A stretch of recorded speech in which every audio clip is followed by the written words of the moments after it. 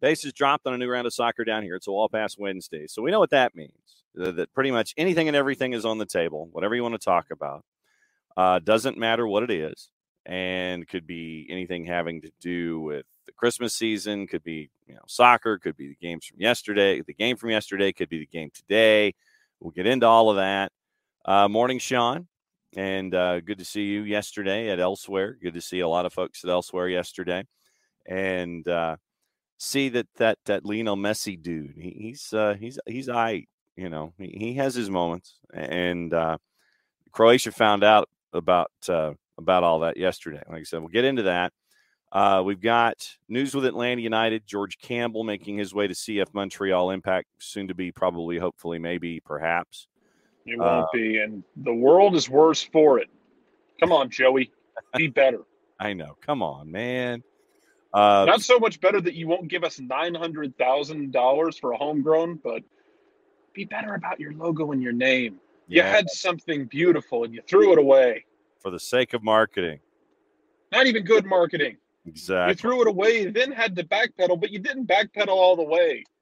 You backpedaled like a busted first-round pick. You got into your backpedal, then you tripped over your own feet, and all of a sudden J.J. Stokes is running 60 yards. There you go. See?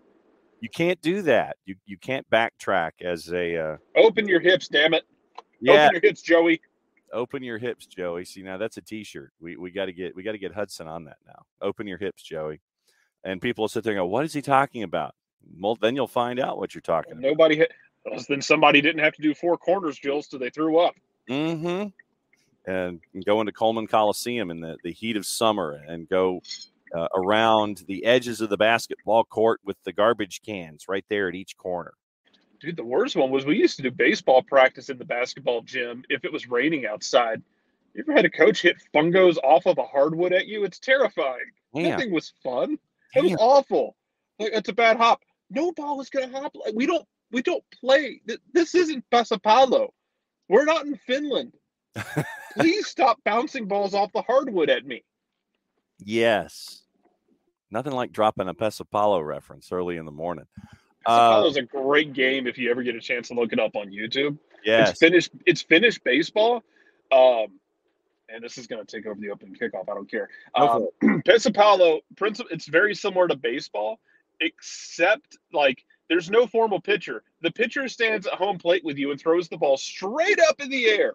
And then as it comes down, you have to hit it. But you cannot Sammy Sosa this thing and yeet it into the next county because it's a foul ball if it goes too far before it hits the ground. It has to hit the ground in play.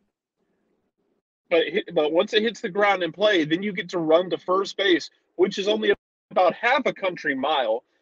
Then you make your way to second and then third, and then you get to try and score, but it's damn near impossible to score because it's such a long. It's longer than 90 feet. It's an incredibly long run, and it's an incredibly complicated game. As the batter is there, the rest of his team stands in a semicircle behind him, holding up different colored cards to indicate different strategies. It's an amazing experience to watch it with zero context. What the blue hell did we just talk about? Pesapalo, it's Finnish baseball. It's a very weird sport. Yeah. You and I will go over this one day. I understand about 80% of it. But I spent look, when I worked in radio, when I worked in traffic during those night shifts where there's nothing going on, like you've made your rounds calls, you've updated everything, GDOT's website was functioning so I could keep up with everything. You get some downtime and you start learning about obscure sports. And then you start watching Pesapalo replays just to kind of learn how it's played. Nick, that was the opening kickoff brought to us by our friends at Kickoff Coffee, kickoffcoffeeco.com, where Jarrett is teaching us about Finnish baseball, Pesapalo, this morning. I'm sorry, what? Exactly. It's finished. I'm going to send you both a link for when you're bored. Nick has 2 kids. He might not be bored ever in his life. Yeah, true. Nick only stops moving to sleep, much like a shark that doesn't actually have to move to keep the water going over the gills. But yeah, I'll send everybody a link because I expect Jason to get genuinely upset at me for introducing weird random things. This is Finnish baseball. I'll send it to you later. But it's PESSO PESOPALLO. Pesapalo. Pesapalo. And this is Finnish, right? So Yes. I mean, are they serving like pickled shark instead of hot dogs and fries and popcorn and whatnot? I don't know. It's like the national sport of Finland, I think. But it's not as big. It's kind of like the whole like baseball's America's pastime, but it's not the most popular sport in America. But I think Pesapalo is like the national sport of Finland, officially. But it's not like it's Finland. More people are probably going out, cross country skiing or biathloning or curling, or playing hockey, or doing strongman competitions. I mean, this is the land of Yoko. Mm-hmm. Well, I mean, like, it just seems to me that you're in a country that has fantastic skiing conditions. I would just think that there's something better to be done than indoor baseball. Indoor baseball. It's played outdoor too. Okay. Well, here's the thing: the Swedes were very productive with their time, right? They invented like Swedish black metal. They perfected the art of dark, super ultra, graviton inspired death metal. They did something very productive with their time. This does not seem like a very productive use of time, in my opinion. It's not. I have questions about the Finns now. I really would like to have conversations. If the Finnish embassy could reach out to me, maybe we could do some sort of tourist exchange program. Send me over there. I would love to go play this game, but I also have a goal in life to try and play and experience as many obscure, weird sports as I can before I die. I think there's a show there. I think there's a show. I think we could figure this out. No doubt. I'll reach out to the tourism board of Finland and see if we can set this up. Look, like we have 2 American yokels who are just the weirdest guys. Like one's very tall, one's very short. We have a very normal gentleman as well who doesn't eat, like he only eats he only drinks Mountain Dew. Yeah, and consumes Mountain Dew. He's going to come along with us, and plus a crew. Yeah, and we will. And Jason's going to come along. He's there to make fun of us. It's a crew of 4, and we will. All you have to do is get us across the Atlantic. We'll figure out. We'll make igloos or something. Some like snow fortress. We'll figure the rest out. Yeah, we'll figure the rest out. There's something to do here. Okay. Yeah. So Michael Head, I think, pretty much sums up everybody. So glad he was here live when the opening kickoff went off the rails to the max. I'm so glad Nick jumped in just to get Nick probably jumped in here thinking we're going to discuss Lionel Messi putting Croatia in hell, or we're going to discuss George Campbell or the Grant Wall news. Like, there's a lot of things to discuss. Nope, finish baseball. No. It's like the when we would do soccer over there and discuss nuclear death bunnies and Vietnamese soccer league and the second division Mongolian league. Yeah, so that's still out there for discussion. But I think that what we have determined is that the critical mass of opening kickoff and wall pass Wednesday got us to Pesapalo. So anyway. Traditionally, the way that Wall Pass Wednesday is, and then you combine that with opening kickoff, and then it's like the old black and white video that we used to see in the movies that they would insert with the train wreck just kind of going off the edge of the poorly constructed bridge, and the train just kind of just goes over the side. That was opening kickoff this morning. That's what happens. Critical mass of opening kickoff and Wall Pass Wednesday. Yeah, we do have like legitimate things to talk about. Go ahead and We do. go ahead and plug your plug kickoff. Do the Because we tag. gotta pay the bill. Yeah, pay the bill. There's the opening kickoff. Rogers by our friends at Kickoff Coffee, kickoffcoffeeco.com, Kickoff Coffee CO, Facebook, Instagram, and Twitter. Use the code soccer down here 15 to get 15% off of your purchase. When it comes to everything Kickoff Coffee, they in turn take 10% reinvested into the youth game, Kickoff Coffee, and kickoffcoffeeco.com. All right, so that's your opening kickoff. Now, news came out a little before the show started this morning. Celine Gounder appeared on Dr. Celine Gounder appeared on CBS this morning, and she announced that Grant Wall's death resulted from a weakness in an artery wall, and it was an aortic aneurysm. So, aortic aneurysm, what happened? A rupture in the ascending aorta, which carries oxygenated blood from the heart, and the autopsy was performed in New York. And so that is the official news. Ascending aorta, catastrophic rupture, aortic aneurysm is how Grant Wall was taken from us at the age of 49. So that came out this morning from TV appearances plus a statement that was released on Grant Wall's Substack. And I still have that. I still subscribe to Grant Wall's Substack, and you kind of go back and you can see just the process of everything that he covered there in the host nation for the tournament that we've been talking about that is now down to its final 3. So we now have the official news. Still doesn't make it any better, but at least we now know it's aortic aneurysm, a rupture in the ascending aorta for Grant Wall, taken from us at the age of 49. So, all right, so let's get into yesterday. Yesterday was Argentina and Croatia. Once again, thanks to everybody that came out to elsewhere to hang out with us. And, you know, this Lionel Messi dude really put some folks in the spin cycle yesterday. And it was, Nick, you run out of superlatives sometimes with guys, you know? Yeah, so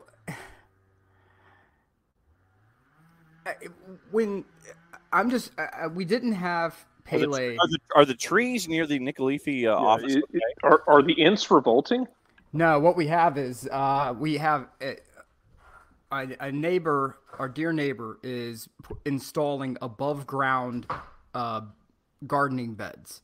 The way he said "dear neighbor" carried such vitriol. No, actually, she's amazing. I will say this: she's amazing. Okay, that's wonderful to hear. Yeah, no, she's amazing. The issue here is I'm trying to figure out if what I can say without putting myself into some sort of like legal jeopardy here.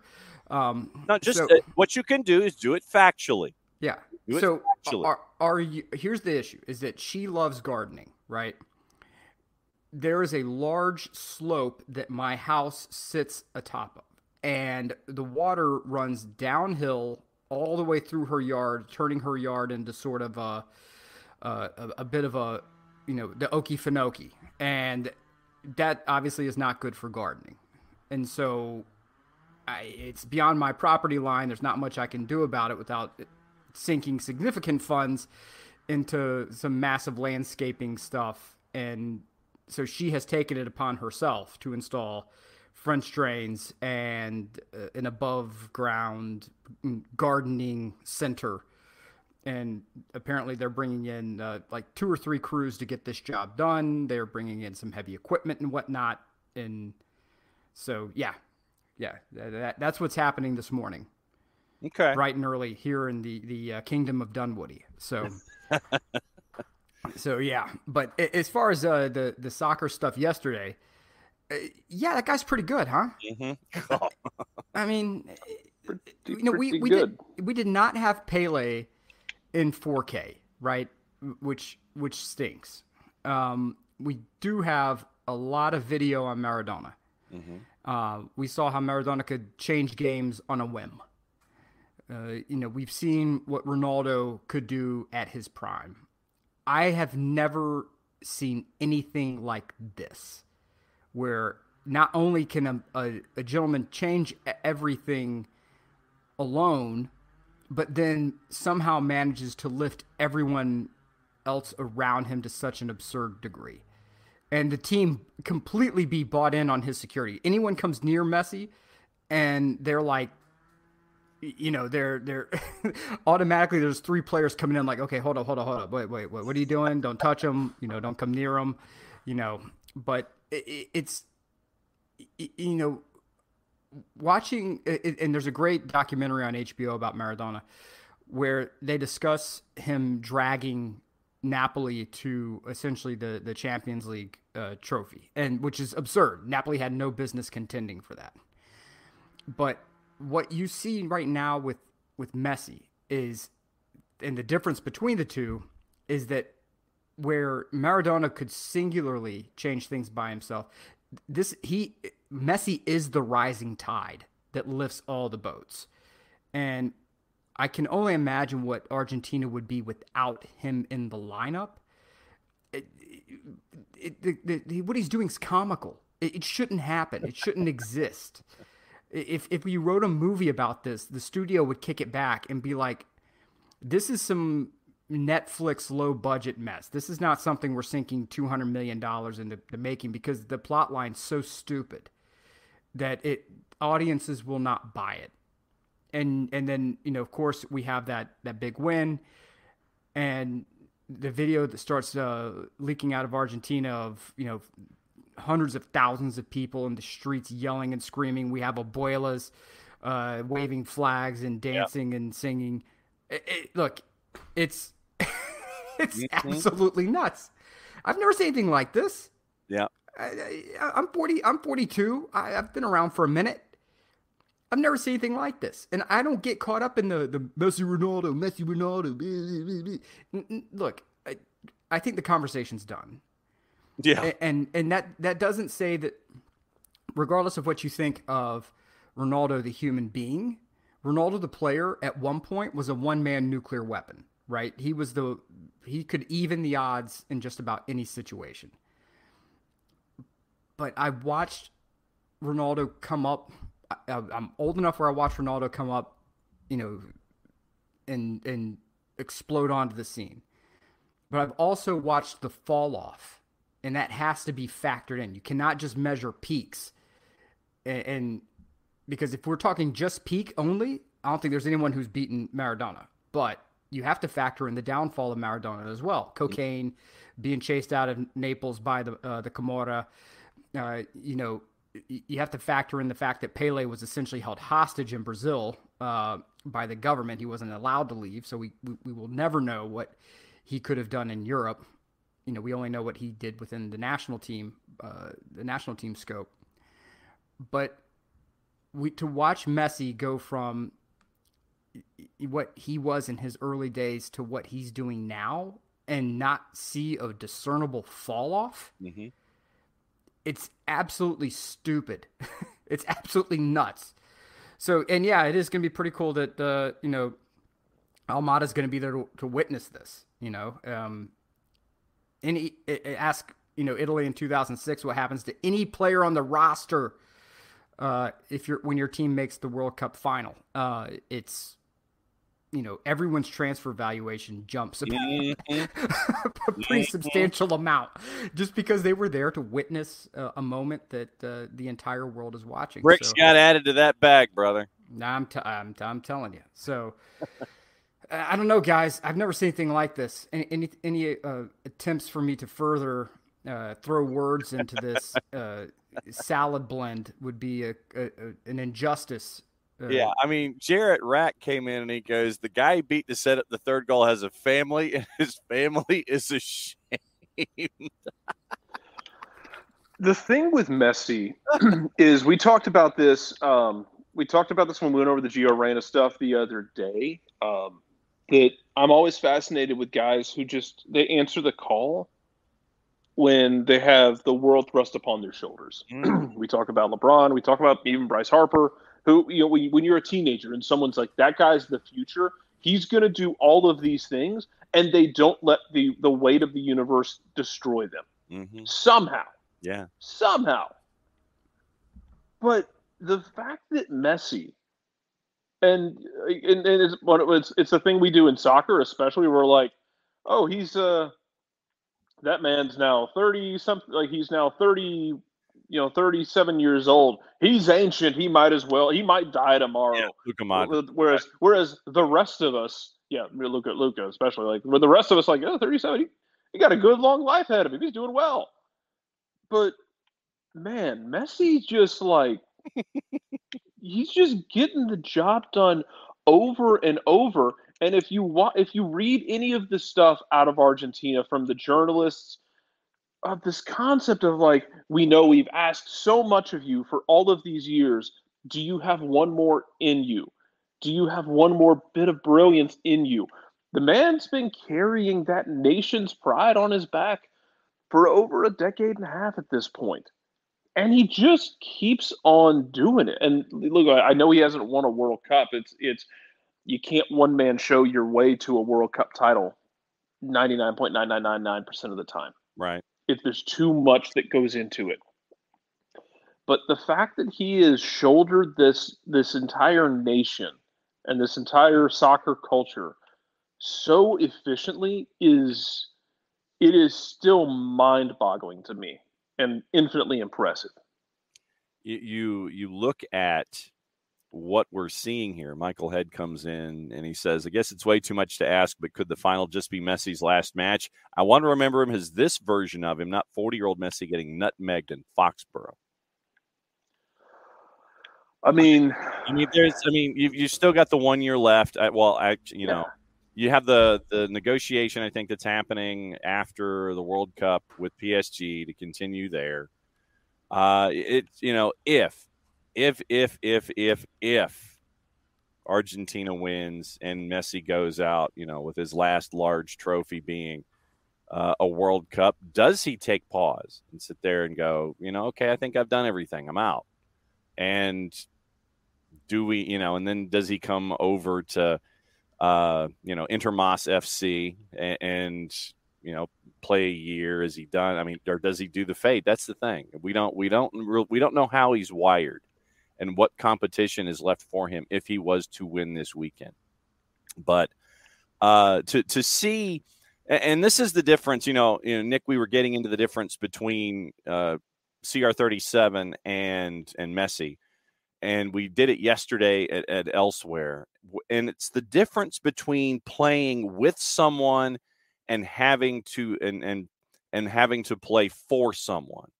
I think is the proper preposition to use here, because with Messi, everyone around him understands the deal. And I want to get into the walking part too. They understand that you need Messi for moments. You need him to carry you over you need him to carry you over the top. Everyone around Messi will sit there and they will do their damnedest to do their job when you get those opportunities where Messi can take advantage of the situation like he did yesterday and put Croatia in the collective spin cycle. For Cristiano Ronaldo, you're having to force his involvement for the overall success of Portugal. He's an anchor. He weighs you down. It is a black hole when it comes to his involvement. Messi is the guy that's going to take you over the top. Cristiano Ronaldo is the guy that restricts your movement. Cristiano Ronaldo is the ultimate restrictor plate. It's like going to Talladega, mm-hmm. and you're racing, and Cristiano Ronaldo's there, where other places there ain't no restrictor plate. And I think that's the difference when you see these two. There's a difference in playing with someone and having to play for someone or around someone.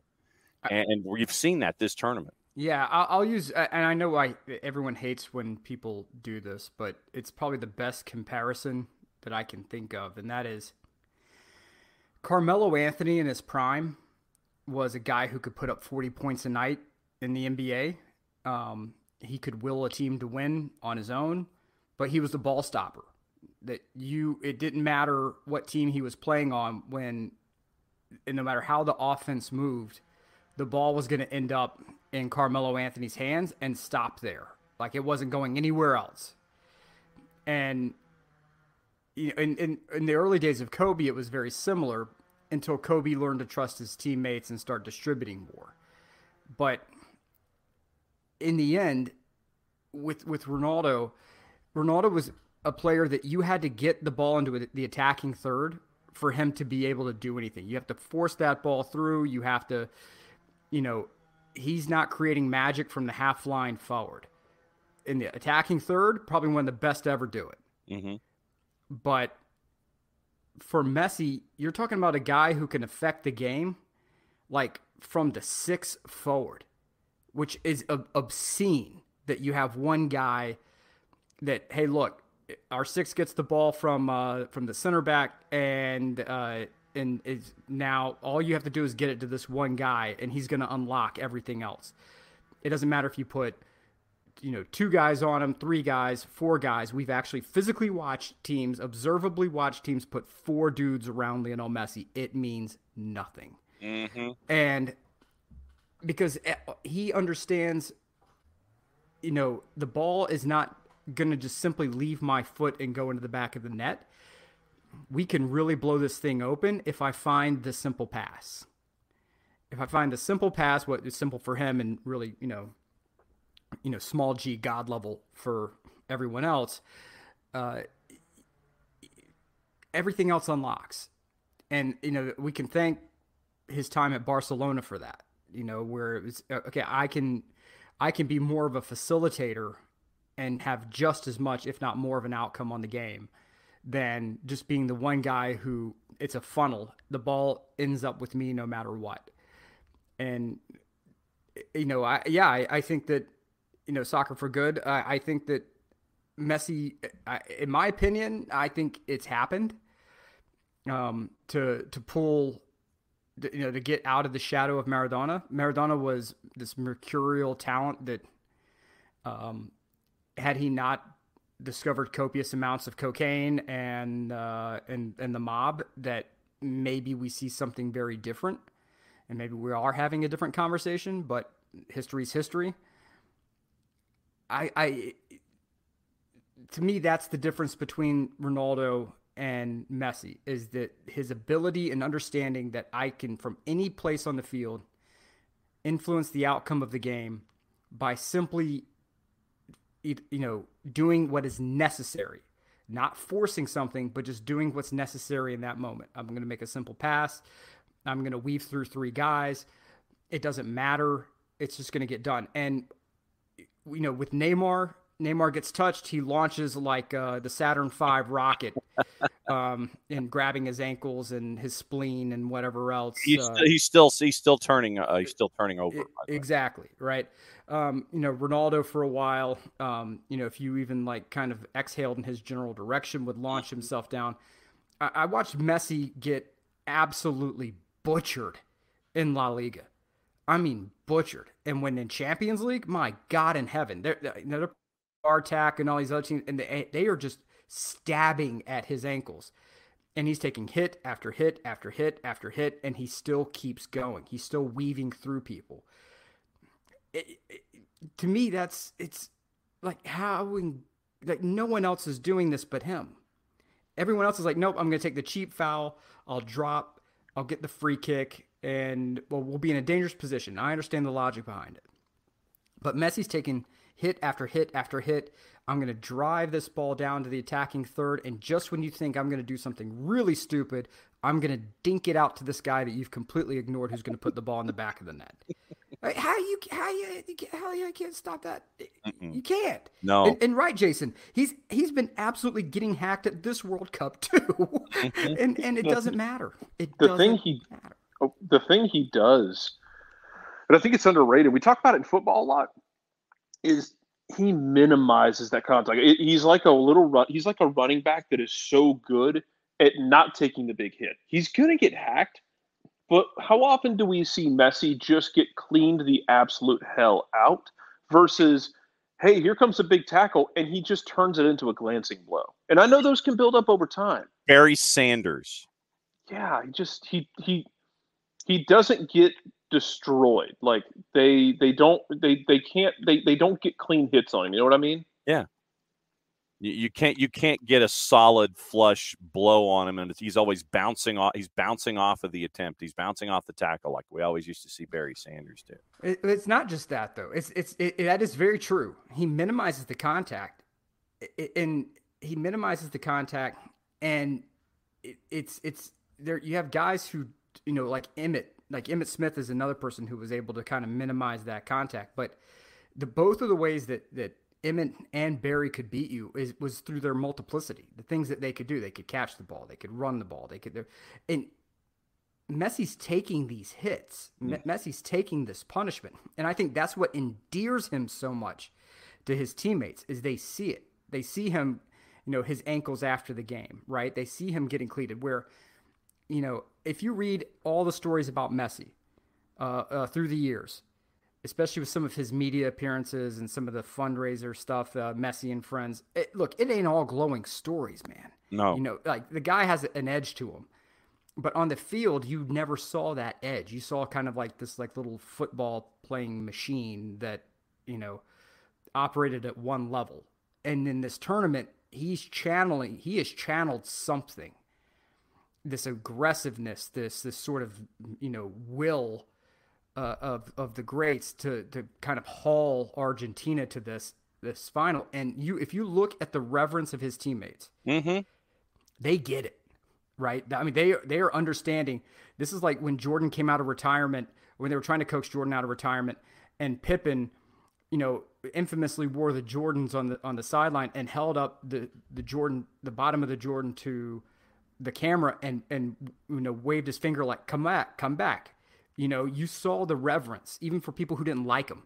They knew what Jordan could do, right? And the difference that he would make. I feel like Argentina, and we do this so often, especially in today's media, where we don't appreciate the great things until it's gone and we can't have it. I feel like finally we are witnessing where the media, the fan bases, minus England, are all looking at this and recognizing what's happening, where it's all like, this is something that's really great and really stupid that's happening right now. We're not going to see this again, probably for a very, very, very long time.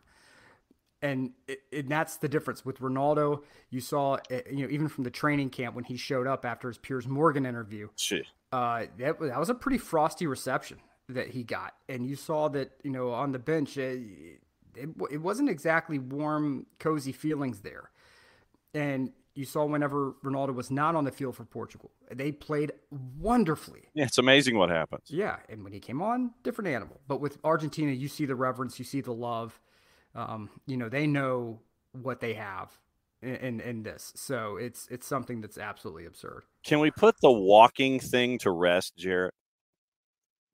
Yeah, because it was a thing that like Stu and John just wanted to harp on the entire game. And he's not sprinting. He's not Brooks Lennon sprinting up and down the field the entire game. Yeah, I believe that.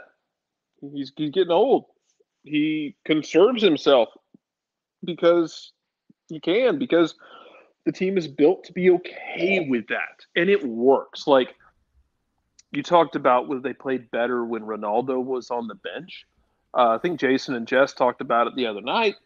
And I liked the way they explained it, that, when Ronaldo was on at the end of that game against Morocco, it seemed like they were more concerned, the younger players were more concerned with playing to Ronaldo than just playing. Yes. Yep. Just playing.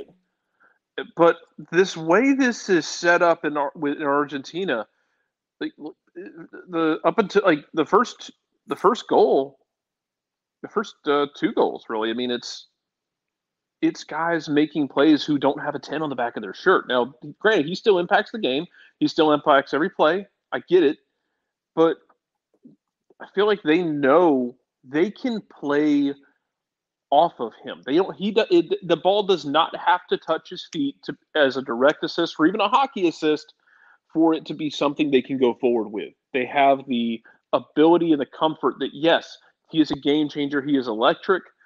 We saw it in the third goal when he put a man on a milk carton. Like, he toyed with one of the better defenders in this tournament.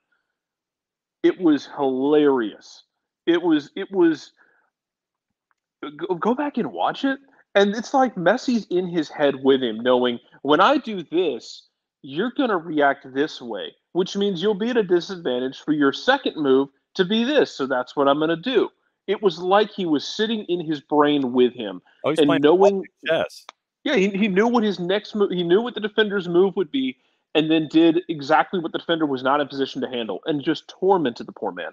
But those first 2 goals, like, you don't have to go through Messi. You have, brilliant players who You got Enzo and Julian Alvarez. Yes, you have Julian Alvarez, who is out there just lighting things on fire at will. They don't have to go through Messi, and and it's set up to where he can walk. They're gonna be okay. Nick, we talked about this a bit yesterday. Some of that Italian blood that runs through that Argentine team showed the hell up on the defensive side of the ball. Tagliafico, man. Oh, my God. Yes. Whew.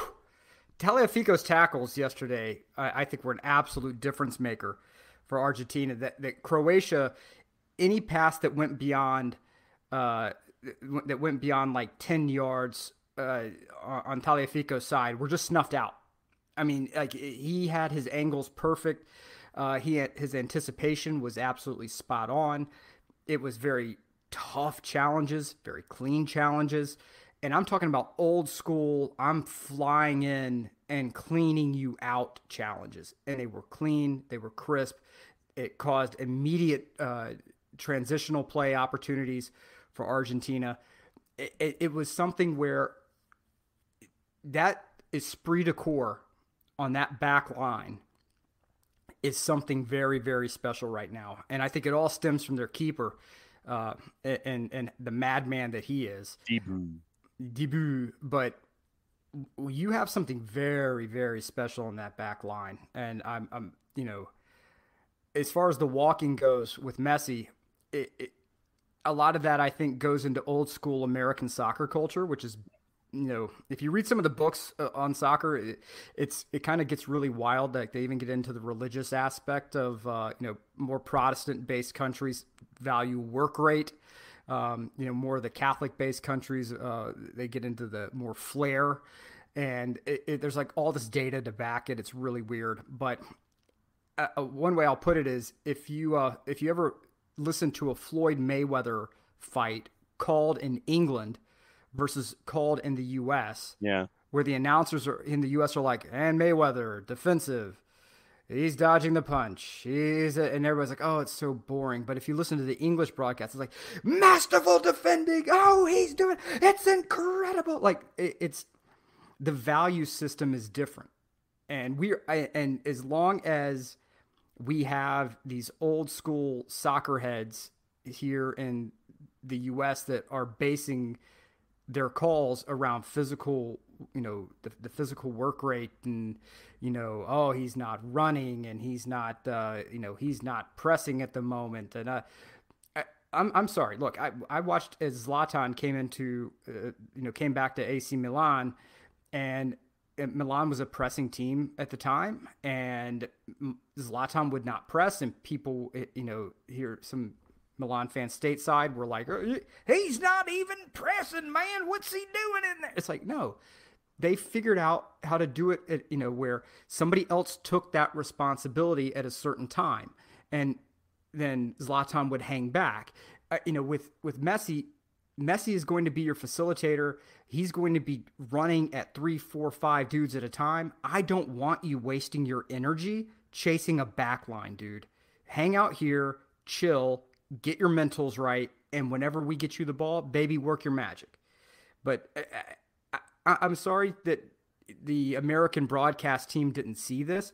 And maybe I'm way out of my depth in saying it, but they need to shut the hell up and enjoy the show, because I mean, I don't, not to go Kenny Powers there, but it just seems to me they have no idea what they're talking about. And there's moments like that. If you have a conversation with anyone and it's a topic that you know about, there's going to be some bit of esoteric information there that is going to betray the person who's faking that they know what they're talking about. The fake will be given away in the esoteric. And time and time and time again, the American announce teams are giving away the fact that they are limited in knowledge. They are limited in vision, because it's not, I don't think it's their fault. I think it's, except for the fact that they didn't bother to expand their views of the game outside of the narrow American scope because they're trying to appeal to an American audience. They don't feel the need to necessarily expand it. I don't know. I'm not trying to get in their head. But what I see and what I hear, it's people who don't bother to expand their vision and say, okay, why is he not running? As opposed to pointing out he's not running. Those are two very different things to talk about. And with that, I'm going to shut up. Okay. Hour number 2, we'll get into the preview of France and Morocco. We're waiting. We are efforting if Dylan Butler, who is hip deep in high school basketball this time of year, and we will see if Dylan can join us for his normal time slot at 10 o'clock. One other thing I wanted to catch up with you guys about here in hour number 1, George Campbell. CF Montreal announced it acquired George Campbell from Atlanta United yesterday in exchange for a general allocation amount of $400,023, $200,024, plus a conditional general allocation amount of up to $300,000. Atlanta will keep a percentage if the player is transferred. 3 seasons, 21-year-old defender, 36 regular season games, 22 starts, 2,151 minutes played. 2 games for the U20s, making his debut September 5, 2019. So probably the performance metrics are what would give you the extra $300,000. But Jarrett, George Campbell off to CF Montreal. Yeah, I'll get over it. I'm still sad.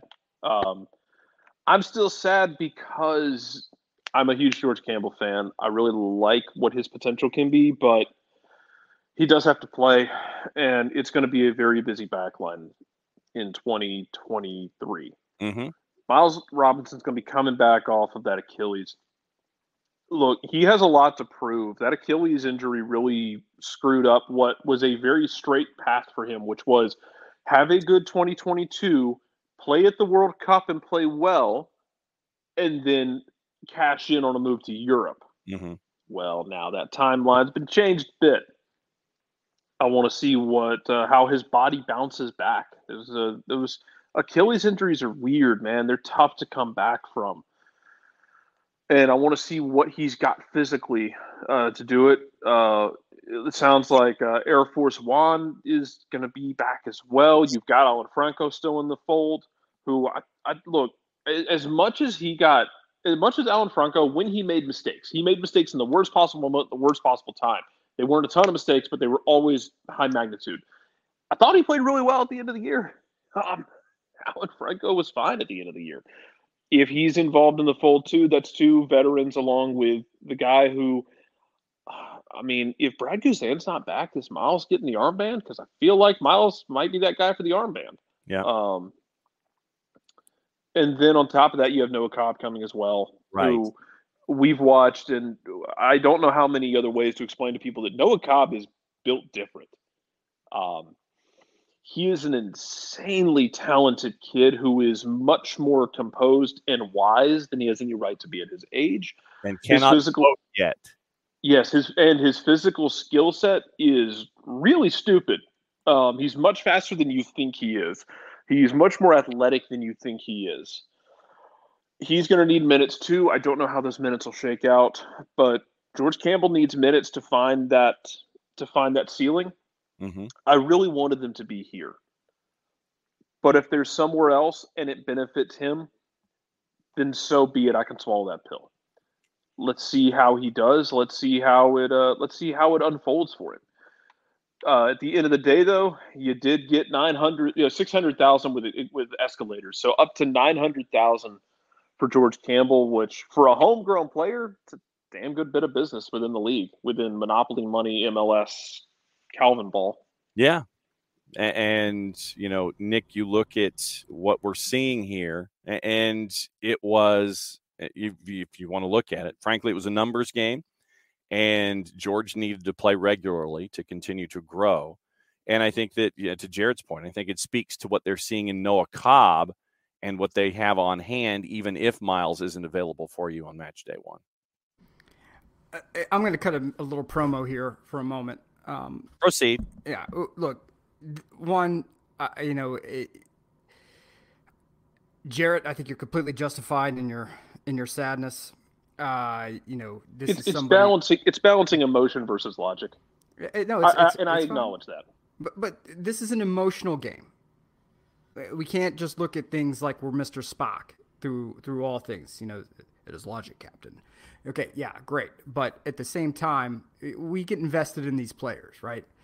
And for anyone who is wondering about, well, who's Noah Cobb? Blah, blah, blah. Well, that all you're doing is you're telling me you haven't been listening to Jarrett_Smith for a very long time. Because if there's anyone out there who understands what's coming through the pipeline at Atlanta United, and when people have questions about who is this player, who is that player, what can they do, how do they fit into this system, my God, how are we going to replace player X who got transferred here or there or whatever, all you're telling me is you're not listening to Jarrett Smith whenever he talks about the twos. Because this man lives it, he breathes it, he's involved with it, he's at the games, he's doing the interviews. While Jason and John are up there covering the game better than anybody else at that level in the business, Jarrett's down there covering it just as well at the field level in the locker rooms, and you need to be tuning in and listening to him because he can tell you what's next. And instead of going out and buying this guy or that guy or whatever, and I love Air Force One. This is not a cut at Air Force One at all, but it is a cut at anybody who says that this team doesn't know what they're doing from a talent replacement perspective on that back line, because they are developing player after player after player who can come in from that pipeline and suit up for the first team. And if you want to know where it's coming next, you're going to be listening to Jarrett Smith. And if you're not listening to Jarrett Smith, you're listening to people who don't know what they're talking about. And so if you want to go listen to somebody with tarot cards, some Miss Cleo ass people who are out there throwing monkey poop at a wall to see what sticks, I can tell you, have fun with that. But you're listening to some jabronis. You want to listen to the real thing, the real man. You're going to be listening to Jarrett_Smith when it comes to that talent pipeline. And with that, I'm dropping the mic because it's all business from there.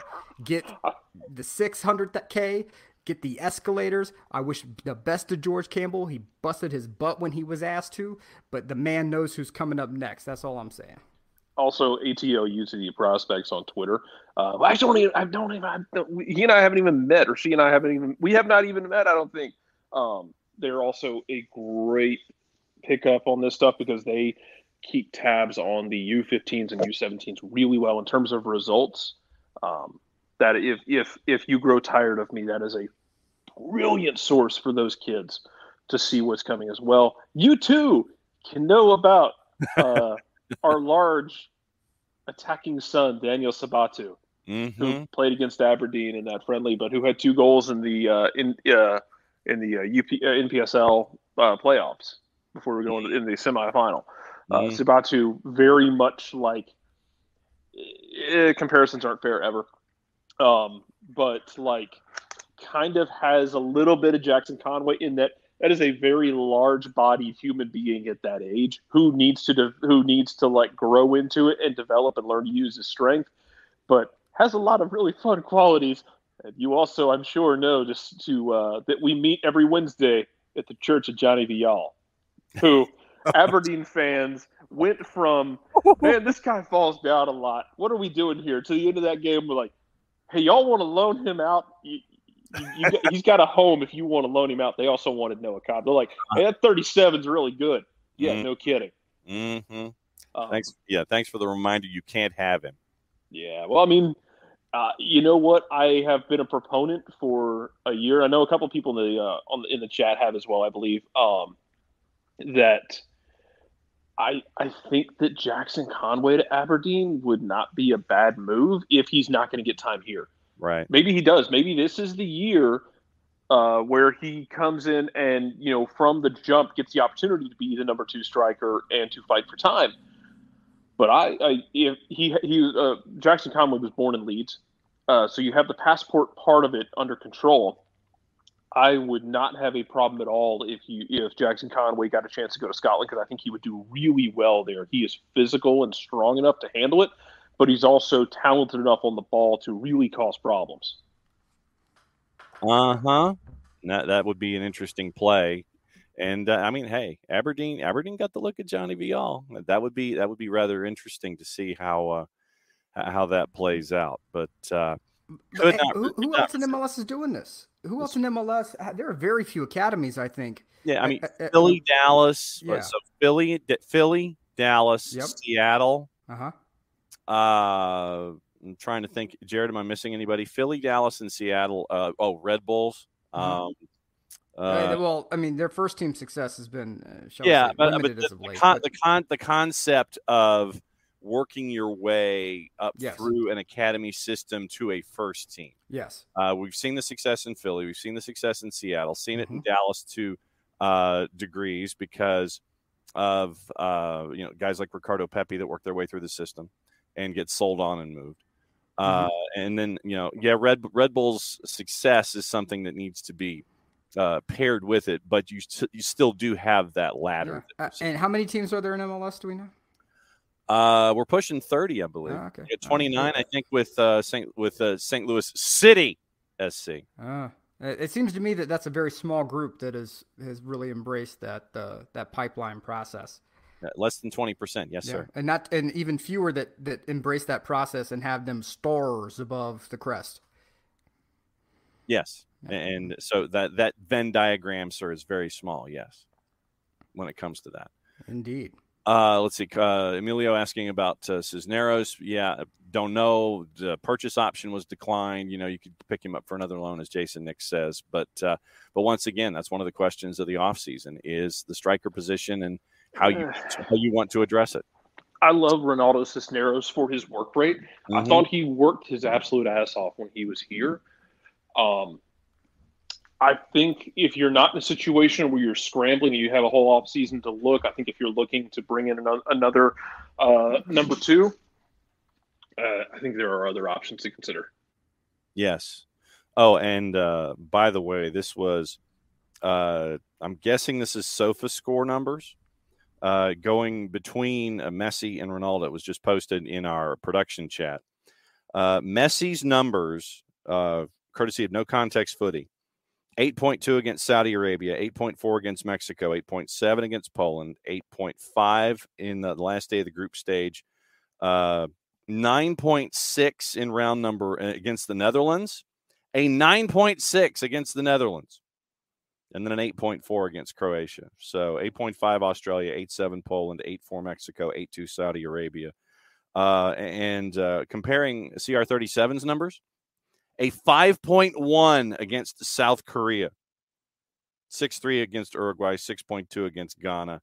And I give the folks at No Context Footy a lot of credit because his score against Switzerland was an empty chair. That's what No Context. That graphic is cold-blooded. Graphic is very cold. It's a chair, a plane, and a TV screen. Well, it's not wrong. It's not wrong, is it? Here's the thing. Ronaldo is the best physical player, I think, to ever play the game. Physically. I don't think there's anybody who is... massage gun to prove it. Yeah, who is more physically built to play this game than him, right? But as any of us who are in our 40s know, the body fades before the mind does. And where the strength is gets showcased when those failings start to happen. And when the body starts to fail and the mind is still sharp, you can still be productive, right? Yeah. I mean, Tom Brady's in his 40s. The mind is still incredibly sharp. He went 1 year too long. But he comparatively speaking, I mean, Matt Ryan is younger than Brady. 37, yeah. Right? And I would say Brady's having a better year than Matt Ryan. Yeah. And so the mind is still there for Messi and how he sees the game. Like the vision is there, the mind is there. We have to hope the body holds up for one more game. But with Ronaldo, the body just starts to fail. And these young kids, man, they are... The level of fitness and nutrition that's happening now is just absurd. In the way that they can prepare these kids for play is just absolutely insane. And People are catching up, man. I'm just saying. Yeah, it's like when Tiger went away from the PGA Tour, and then you had Rory come in. You had the younger golfers who weren't intimidated by Tiger Woods anymore. Right. And you're seeing that with CR37. You're seeing it with Tom Brady when he doesn't get an offensive line and he doesn't have healthy skill position players, and he's spending more time on his tuchus at the age of 45 than playing a sport than he would be normally. Doing other things. So I mean, that's what you're staring at here. But you look at Lionel Messi, and it's just absolutely insane. But once again, it goes back to that idea of understanding what someone can do and playing with that individual instead of having to play for an individual like you're having to do when you have to integrate CR37 into play. And that's what you're staring at here. And the differences of only needing to turn the engine over when you need to turn the engine over, and you're not having to idle. You can just sit and idle for a little bit. Sit there and turn the ignition off when the yellow flag is out. You sit there and you turn the ignition off, save the gas a little bit. Then when you need to have it on the straightaway, then you turn the ignition back on. And it's gorgeous to watch at points. The point that's asked by Joe Boston. Welcome back, Joe. Good to see you. About Atlanta United, do we have a number one striker right now? That's one of the questions of the offseason. Is how you handle it. No, yeah. Look, as we get older and the injuries mount, and we try to recover from those injuries, injuries take time to recover physically alone. Mentally, it's even more so. And it's not easy when you are a prime athlete and you are in a position where you're having to, you've been the focal point of an attack that was very successful, and then the injury happens and suddenly that's not the case. Then it's mentally you have to overcome the fear of, am I going to be able to get back to where I was? My next contract's depending on it. Right. Am I going to be, is the team going to, give me time to do that? Will another team sign me for the kind of money I'm making now? Am I, do I keep playing? Do I retire? All of these things happen. All these big time injuries across the board, not just Joseph Martinez, but across the board. Anytime these big time injuries happen. And so, the question is you'll have moments where you think you have it back. I mean, his fantastic, was it the scissor kick goal was right. Alone is like, whoa, wow, could he be back? And then the next game, you go out and you have a clunker and you're like, okay, crap, can I replicate this? And the cycle starts back over again. And so the farther he gets from the injury, or the further he gets from the injury, rather, the more that should iron out. Now, whether or not his body cooperates is going to be a completely different animal.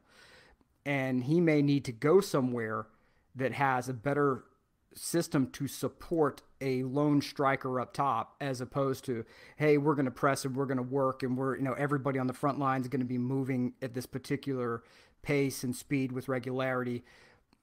Sometimes that it's just not the fit anymore. I mean, Randall Cunningham, when he was with the Eagles, was the one man run it, like he was the human joystick doing everything. And then the Eagles said, nah, this is not a good fit anymore.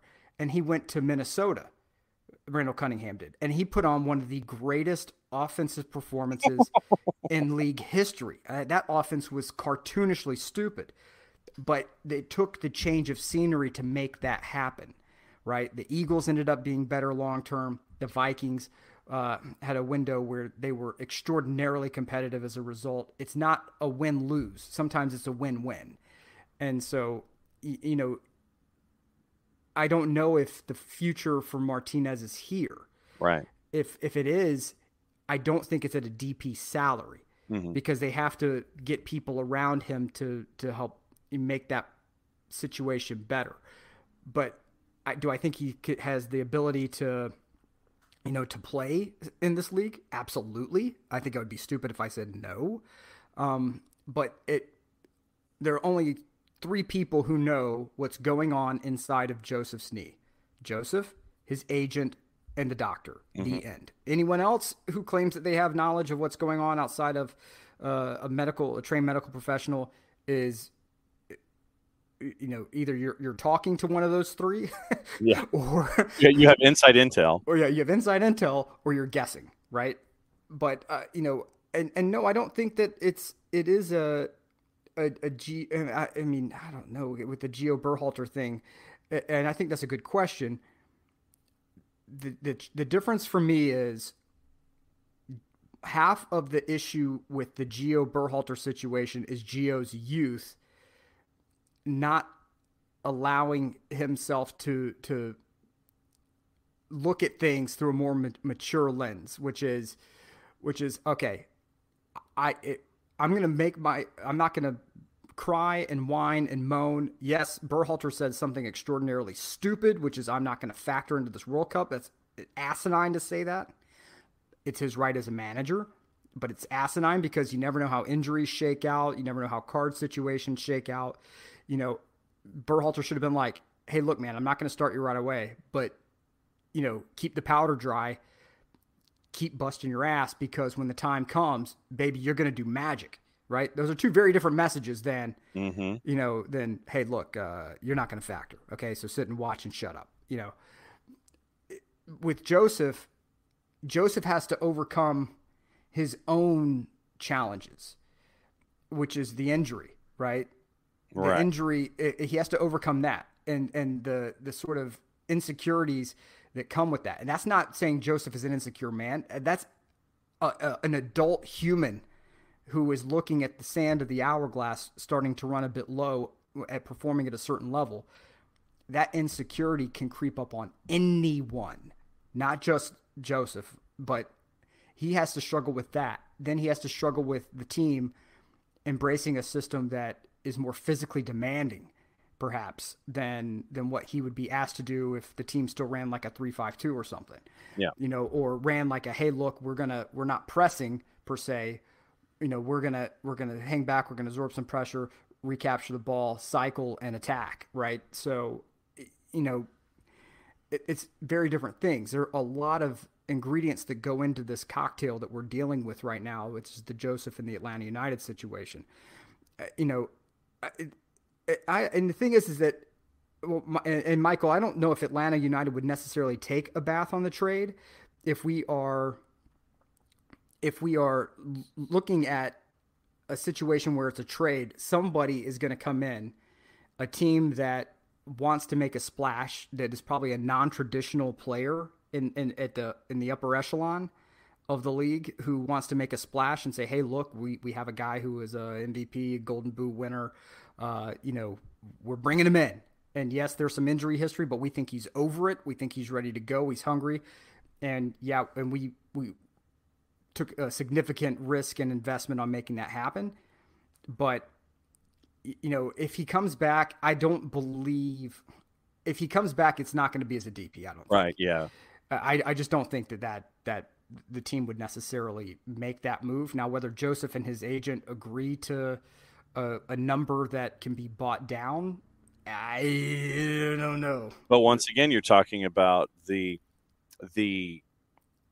I'll use the word, the ego of a star athlete who feels that they are still impenetrable and immortal, where I've done all of this stuff and you're relying on the body of work. Hey, I've done all of this stuff, therefore I feel like I am worthy of X amount. I'm still worthy of that. And that's the yin and yang here that you're dealing with. You have a business that is looking at things from a business perspective, mm-hmm.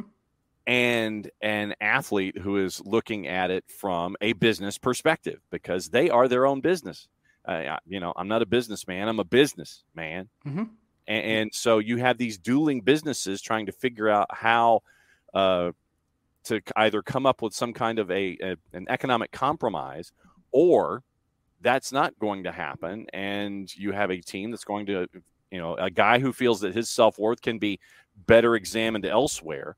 or a team that sits there and says maybe you should go and find another place to have your idea of your worth, plugged into your system. Yeah, and that's, players typically want to be paid in one of two ways: either reward me for what I've done, or reward me for my potential. Right. That's typically the one of the two ways. I think Joseph has the right to say, pay me for what I've done, reward me for helping this team get to where they are. And so I think that's fine. And Atlanta United has a right to say, no, we're not going to pay you for what you've done. We're very grateful for what you've done. However, from a business perspective, in a cap league, we can't do that. Now, if this was Serie A, great, no problem. Yep, we'll get you your money. You can write out your contract.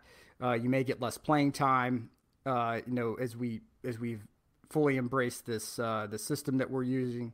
But in a cap league, you cannot afford economic luxuries. No, you can't do that. Not in a cap league. I mean, the Patriots won all the Super Bowls not just because they had, having Brady, the best quarterback of all time, helps, but they cut players a year early rather than a year late. Right. And they didn't allow themselves to get into a situation like the New Orleans Saints where they are in cap hell for the foreseeable future. 40 million over right now. Right. And when you look at what the Falcons have done, where, they are a middling team this year, but if you look at next year, they're looking at like 70 million in cap space before the cap gets elevated from the year over year, from the profit, from the revenue sharing, where the cap gets raised. Atlanta could have 70, 80 million under the cap, right? They're in an infinitely better position because they made very tough decisions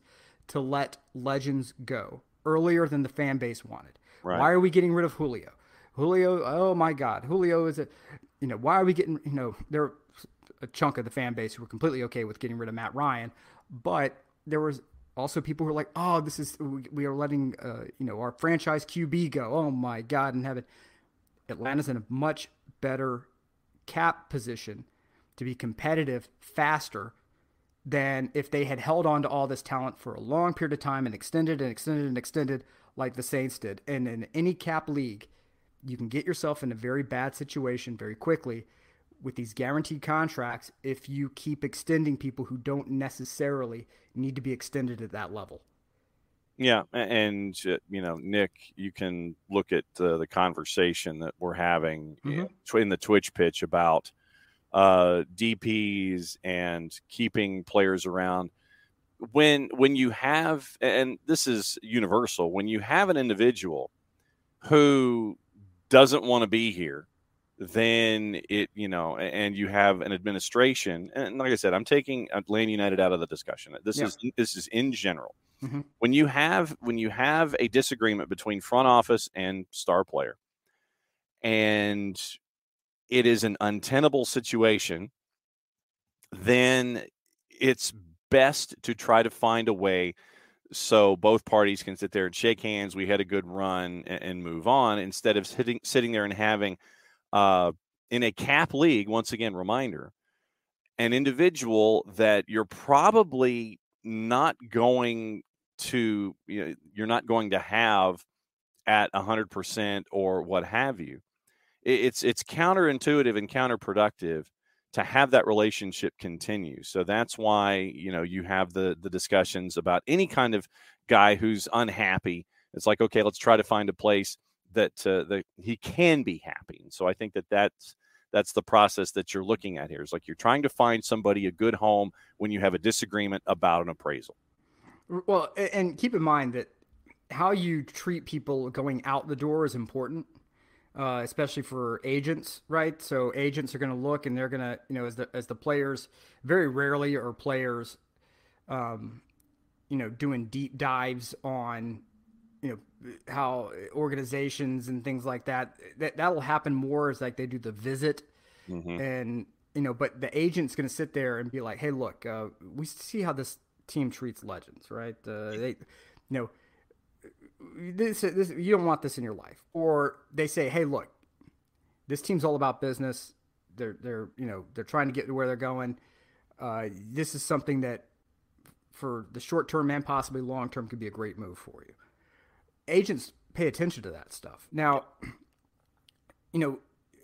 it's going to be with Joseph, I think, something where he understands his role in the community and the fan base. I think he understands it all too well, and I think his agent does as well. But will he rework a deal? I don't think he will. Right.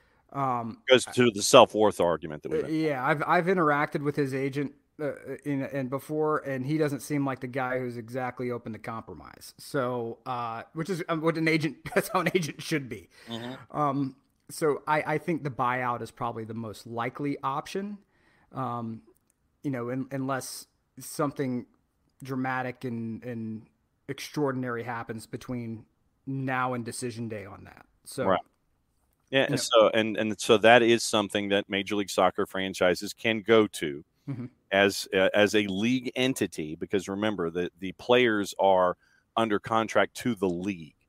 Correct.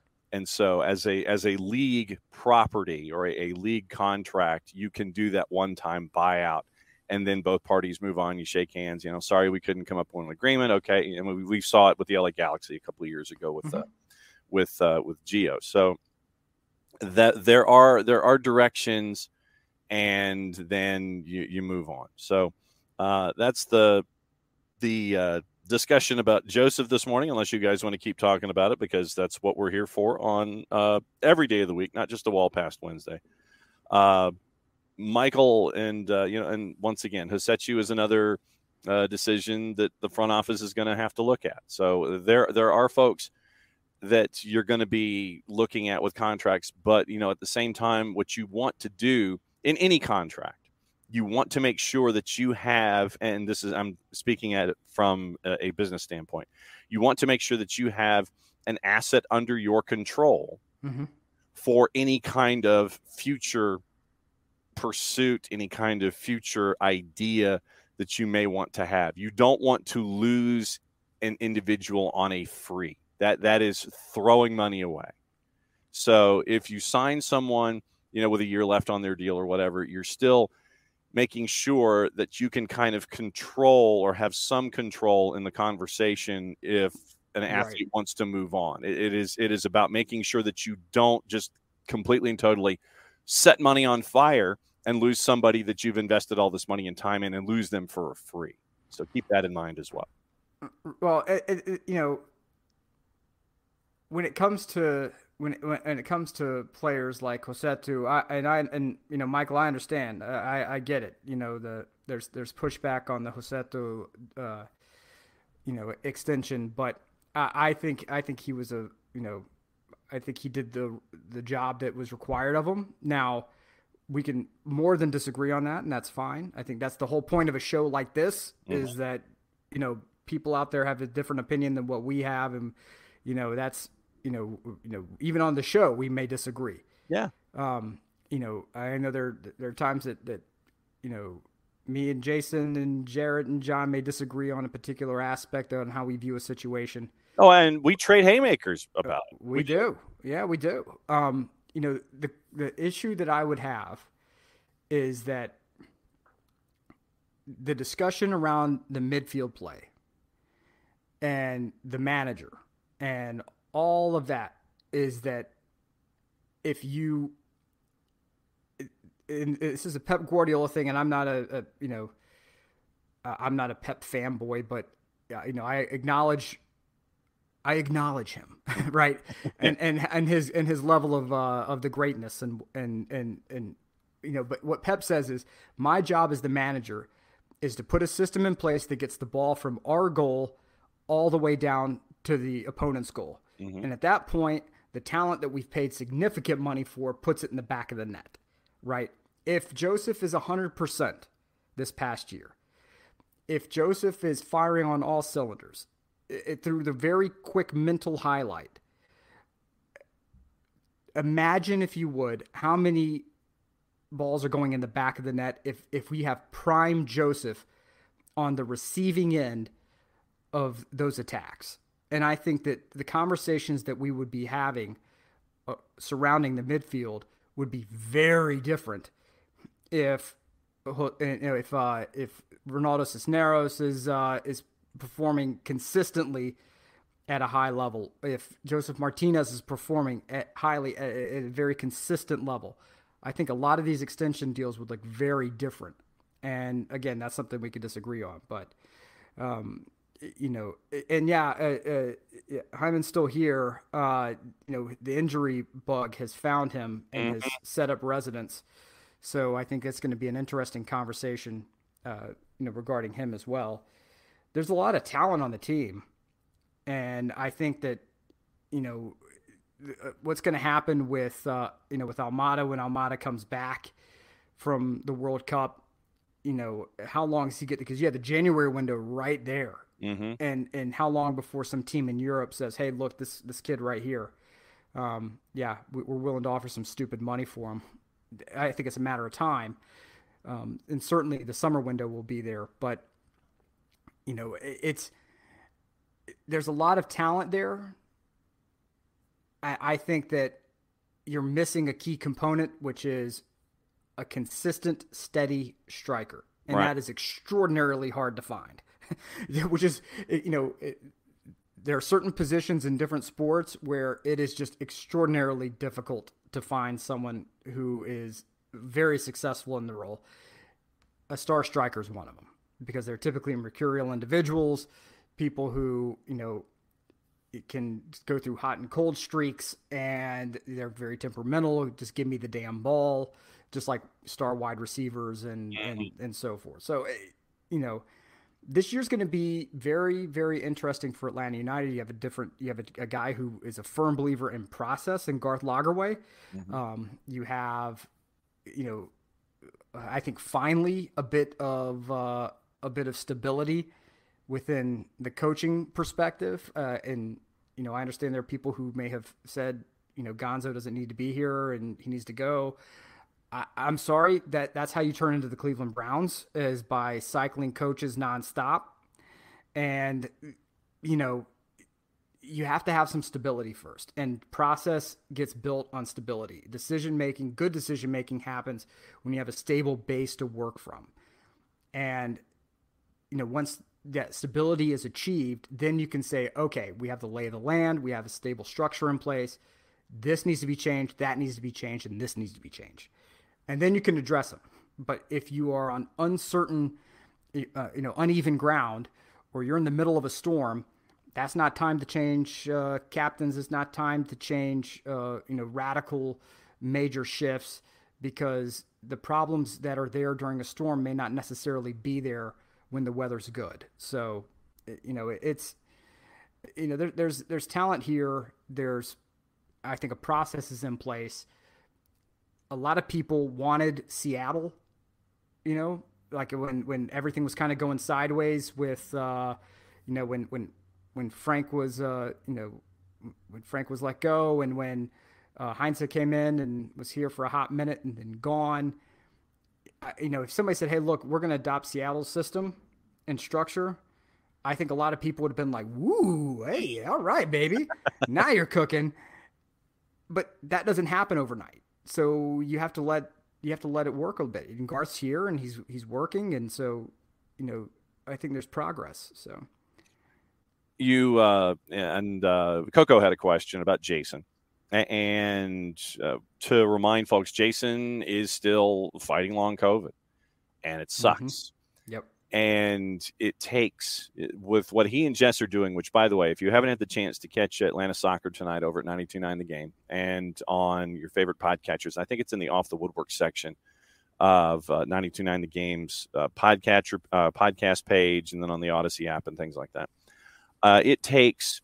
And much like it is when we're in game day situations, it takes basically all the energy that he can, and and Red Bulls and things like that to do a show, and then it's all of that energy and adrenaline, and then you come down. And so with him fighting long COVID as long as he has, it is still a long slog. Mm-hmm. And right now it's, Jason can focus on what he's doing with Jess with AST. We aren't going anywhere. Which is, Nick, we're 6 weeks away from season 7 of the network, by the way. Whew. And I love it.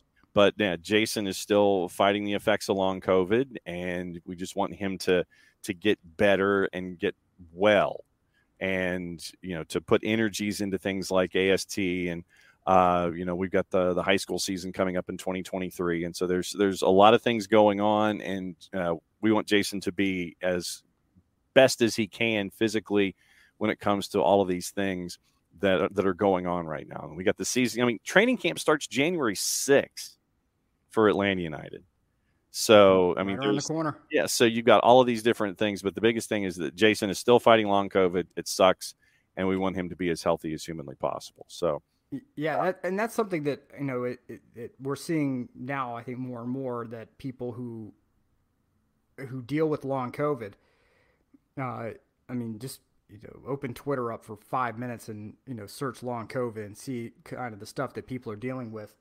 It will absolutely wreck you from an energy perspective. Right. And some people recover very quickly from COVID and some people don't. I can tell you this, and he's gonna massacre me for saying this, but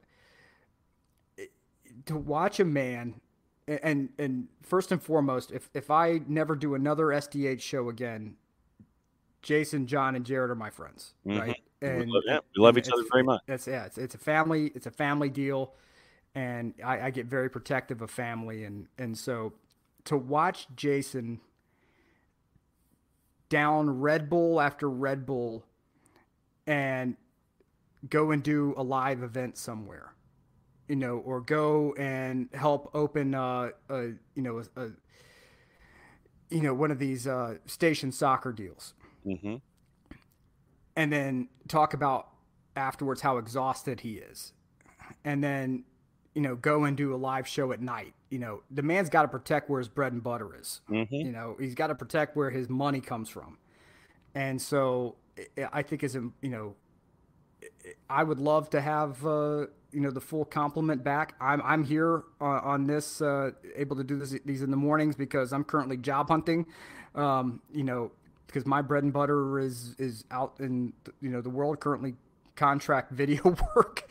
But this is the work that John and Jason have put into this show, and Jarrett for the number of years that they have, is absurd.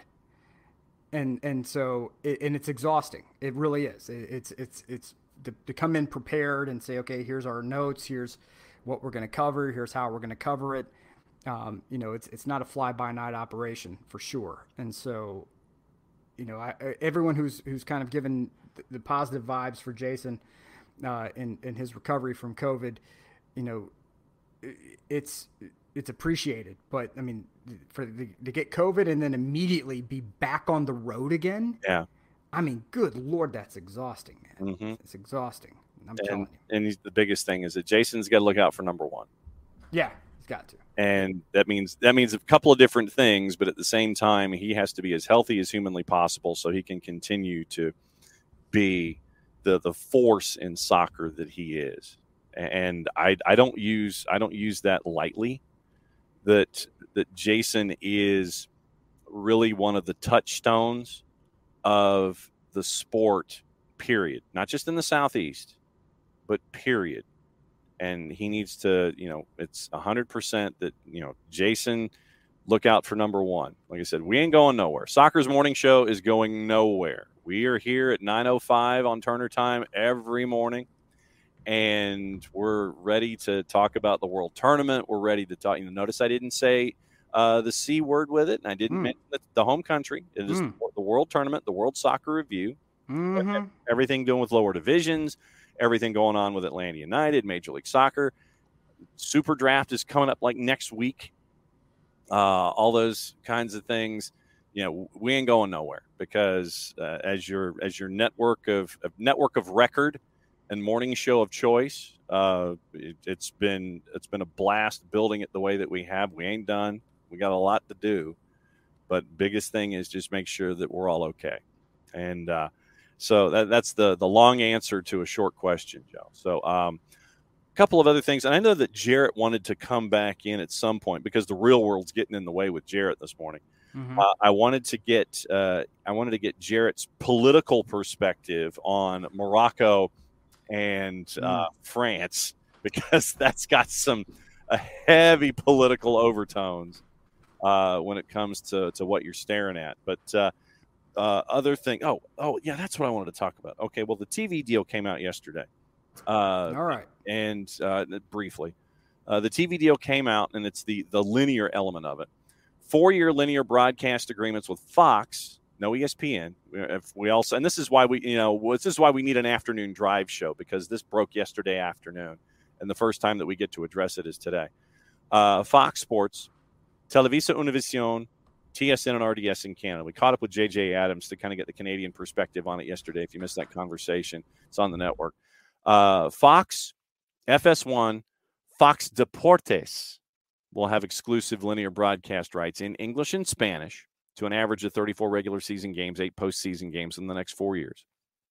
Univision TUDN, they are doing select Leagues Cup matches, MLS, and Liga MX joint venture.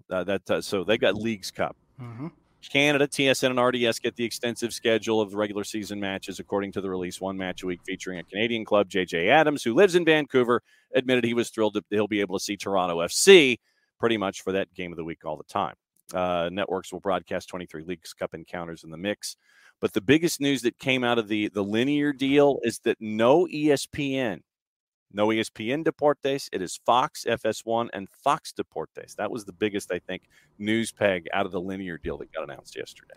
I think it's going to be interesting to see if, with through the Plus, if they continue to dive in on USL, because it opened, obviously, much smaller DMAs, but the width and breadth of USL allows you to have a significant reach.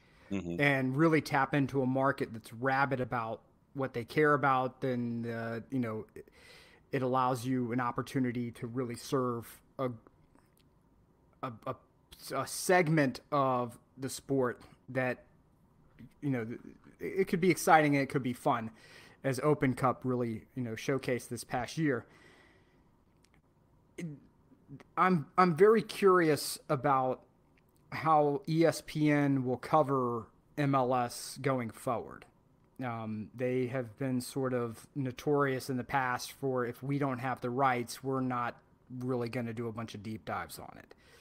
So it will be interesting to see how that goes. As far as, and yeah, Sean, as far as, well, I appreciate that, Sean. Thank you.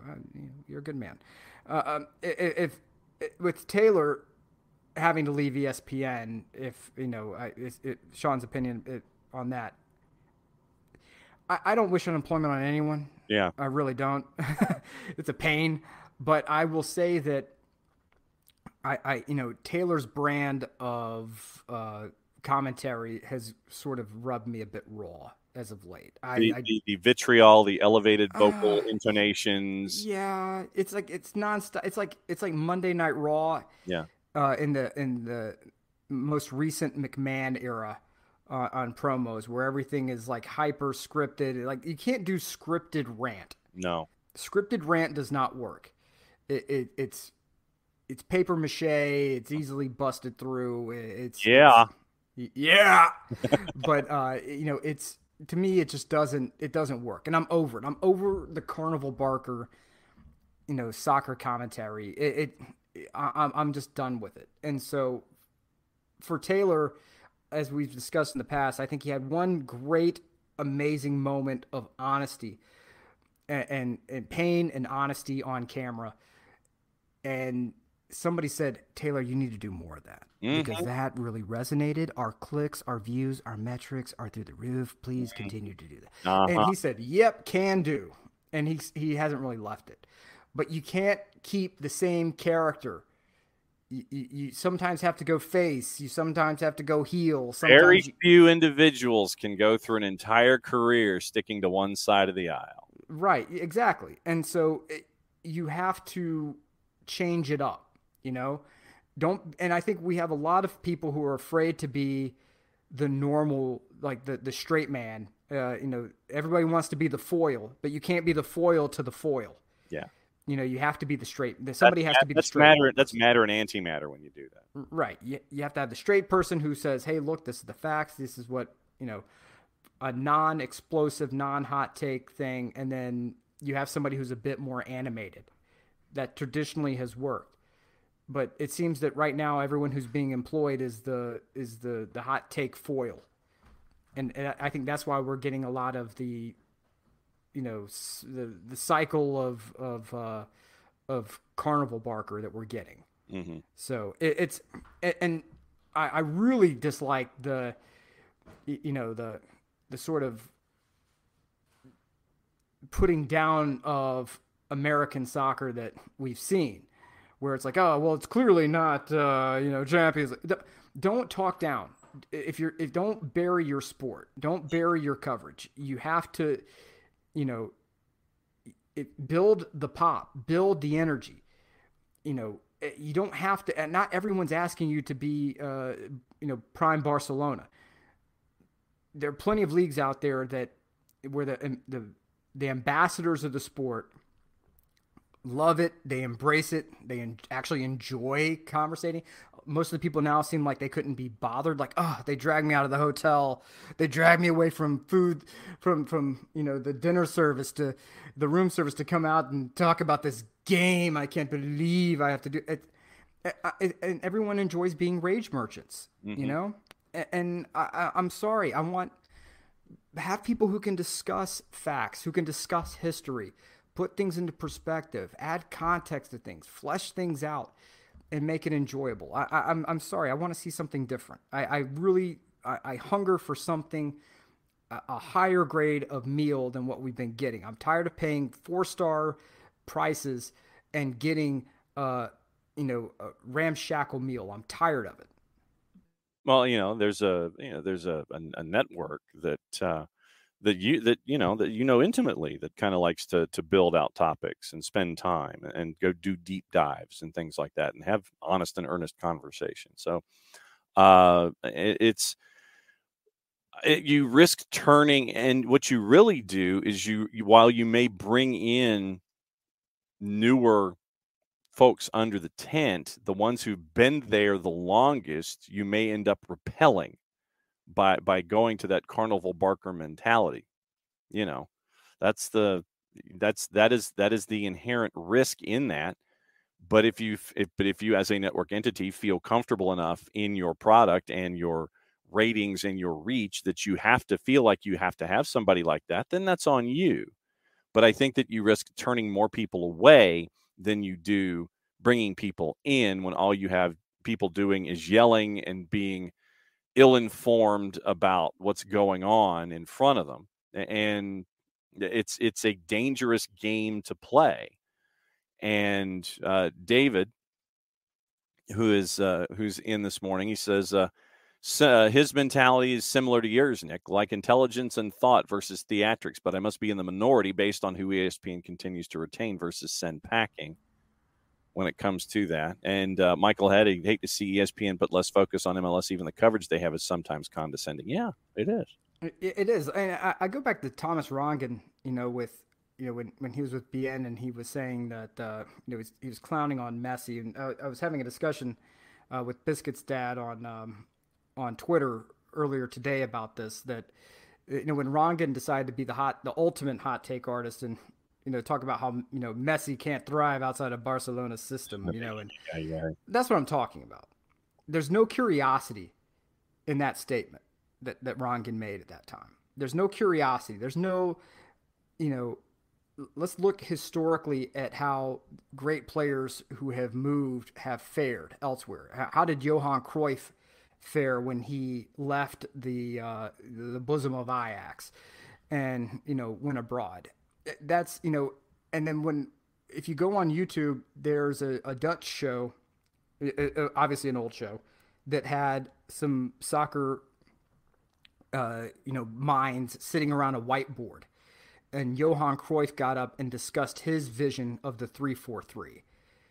And you could see where the managers all went from, sitting back and kind of like, to when he started explaining the why, everyone leans forward and they're interested and they're listening, and they are, and it's something that I would be a North Korean astronaut before I think I'll ever see that on American television, where you have people just sitting around outside of our wonderful beloved network, and in someone at the reach of an ESPN or a Fox, have some soccer minds sit around and be like, and whiteboard stuff, showcase, if you have this knowledge, showcase it, and here's why we do this, and here's why, when they moved here and they did here, this is what, what they were trying to do. And the Manning cast, I think, is a great shout out.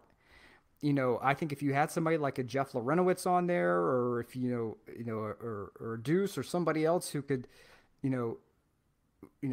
have some great stories to tell, I think that's something that would really work. But you have to have programmers and producers and people who, control the purse strings, the comptrollers, who say, yes, we're willing to take a risk on a show like this. And it will take a soccer audience buying in and saying, yes, even if there are some rough spots in the beginning, it's our show. We're going to own it and embrace it. So and yes, RIP Mike Leach. I mean, I was thinking today, watching some of the clips that we've seen, who would be, soccer's Mike Leach. Schmetzer seems to me like a guy who would be like a Mike Leach, like somebody who probably has you wouldn't look at him and think he would have these really crazy funny stories. Yeah. But I think Schmetzer probably would. And I think Gio Savarese probably would as well. But I want something better and elevated. And I don't think that I'm a nerd for asking for that. I don't think I'm a dweeb for asking for a more elevated product from the people who, if you gave me Alexi Lalas that I've met several times in person over the Alexi Lalas that's up there cutting promos, during the world's largest sporting event. Yes. That would pay good money for that. I turn off what I see. I reject what I see from Fox on the coverage that they've put forward, because it is I feel like I'm watching the movie Network, and and we're seeing some, like, I'm as mad as hell, and they're like, oh well, we can make $1 off of this, and I think that's where we are right now, and we have to get away from that. Ragetainment is prevalent. It's everywhere. But it's the same thing as, whenever everybody wanted blackened redfish, right? Everybody wanted blackened redfish, with Creole cooking. I want blackened redfish. I want blackened red. Oh my God. Okay, now it's time to switch it up. Right. Give me something that's completely different than what, everyone else is offering. Give me something that, what's it doesn't have to be someone who's extraordinarily well established. Give me something that's that a food truck is making, right? That's really changing the game. Give me something that some ramen joint, hole in the wall, is out there that's changing the game. Ooh, ramen. It's the same thing with commentary. It doesn't have to be someone who's played internationally for 15 years and then played at a high league level for God knows how long. Give me somebody who's like some random USL coach. Give me some Division III coach. Give me somebody who just has creative views of the game, who has the stones to share it, right? Give me, get Manya McCoskey out of George Mason and put her on TV and have her discuss her views of the game and the pyramid itself, right? She has some fantastic views on that. Put her out there to let her see how it's going. Give me, get Landon Donovan, not to talk about it from a former LA Galaxy man, but get him to talk about it as an executive. Yeah. It's considering where he is now. He is upstairs with San Diego Loyal. He is not right. Yeah, he's not downstairs anymore. Right. And so, have people like the Van Tassels on to talk about. And they were on Bloomberg Radio yesterday. Exactly. And they're in Statesboro, right? Mm-hmm. I don't need a pipeline of people from Chicago or people who, played, who wore U.S. jerseys, who were probably part of one of the most toxic locker rooms on earth, trying to explain to me what soccer is. I don't need that. Give me someone who has the stones to share their view. This is what my view of the 6 is. This is what my view of the 8 is. This is what my view of wing play is. And educate us. Break our minds. Mm-hmm. Like it's the same. When Ralph Rangnick first started talking about gegenpressing, people laughed and laughed and laughed. And then, when he took a 3rd division team to the top flight, everybody's like, whoa, wait a minute. Mm-hmm. Break our brains. Show us something new. I apparently it is too much to ask, because like the whole thing of this is the way it has to be. And this hurts is my ears. That hurts my ears, man. It's annoying. My God in heaven. Mm-hmm. Yeah. We're in a different place now. Look, American football audiences, went from being able to talk about, just basic rivalry stuff to understanding the intricacies of the air raid because people were willing to step up and discuss it. Coach Paul Johnson, no matter what you think about him, had no problems getting in front of a whiteboard and diagramming his version of the triple option and explaining why he runs it. Right? Mm-hmm. Break our brains, expand, make us. But that takes courage, because people will laugh at you in the beginning. But have the courage to stand up there and explain things. And Jesse Marsh, he does it. He explains his version of. He'll talk to anybody with a microphone and a camera. It's the same thing. Break our brains, baby. Show us something new. And speaking of breaking our brains, we got a game to talk about today. And now that Jarrett is back in, France and Morocco, 2:00. The France number has grown to a -185 in the composite, courtesy of our friends at Odds Portal. 90-minute draws of +293. I like that number. And Morocco to win in 90 minutes is a +642. Jarrett, I know that you being part of geopolitics down here, the background of Morocco. You got both representatives here today. That's what I'm saying, brother. France and Morocco, geopolitics down here. Start us off for those that may not know. Nick can back me up on this. Morocco is attempting a move through Western Europe faster than the Romans ever dreamt of moving. It took the Romans 200 years to get through the Iberian Peninsula. It took Morocco a week. On top of that, they're going to move up into France, which is Gallic original Celtic territory, like talking Julius Caesar, Vercingetorix, like one of the most infamous battles of all time, where Caesar was putting his town under siege. And then a support army showed up, and Caesar's plan was, we'll just build another wall to encase ourselves and fight on 2 fronts. And it worked. But Morocco is about to try and do what took the Romans hundreds of years, and they're trying to do it in like 3 weeks. There is a lot of influence, French influence in what is now Morocco, the Kingdom of Morocco. There will be tensions. There is also the fact that there is a French team that is, frankly, not good at defending. Nope. France can light you up. They can also get really sideways defensively. I want to see how it goes. Nick, what are your thoughts on the geopolitical battle at hand? Hey, look, the Moors, my family crest out of Sicily is a black elephant under a bright red sun. So I'm a big proponent of the war elephant game and North Africans invading, and conquering Europe. So I'm 100% Team Morocco today. I've been Team Morocco this whole tournament, so no reason to switch that up now. Correct, Morocco man. Morocco man. Is the tag visible That's my question. I have to figure out how to do that because I'm learning the technology, but I haven't figured out the entire technology. And so I don't know why the lower third isn't showing up, and I'm annoyed. All right. If you were able to see my lower third, it clearly says Morocco Man in all caps. It does, absolutely. So the question is can Morocco overcome, the injuries and red cards that were distributed? Yeah. And all 74 of them. But the thing that I love is that the story of this tournament, what they've been able to do for the continent of Africa and helping to get more teams into the next tournament via breaking of the glass ceiling for them. That, they've discussed their investment, how the king and yeah, that's fine. That's fine. You can say 5-0. Everybody's been saying that Morocco's going to get spiked on and all that mess.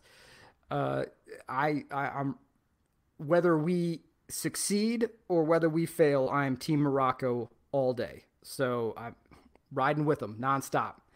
So my Atlas Lions, we're going to see what's going to happen with them. But what they've been able to do this tournament is storybook in itself. The way that they were able to build their national team program up with proper investment is a storybook in itself. And so, yeah, I have no problem with one more North African charge into continental Europe. Let's make it happen. Let's get it done, and let's see if we can hold some territory this time. There you go. Morning, Abby, and thanks as always for the subscribing and subscriptions. Jarrett, what kind of a game are you anticipating with the Morocco France numbers today? I'm honestly expecting to see like another tight game, not unlike what we saw with. I'm curious if we get a similar situation where, like, remember how Croatia held the Brazilians in check, and then Brazil just kind of got. We talked about this in the lead up to with Bart in the lead up to the Argentina game. Argentina was it didn't end up mattering because Argentina scored early and damn near put that game away before halftime. Effectively did put it away by halftime. But if the game got tight late, we felt more comfortable with Argentina in a tight late game where they were struggling to find a goal than we did Brazil. Right. Where does France fit into this pile? Because is France a team that if it's tight late, are they going to get a little loose in the screws in the head? Or are they going to be able to say, okay, we can stay calm. We've got the attack. Let's just play our game.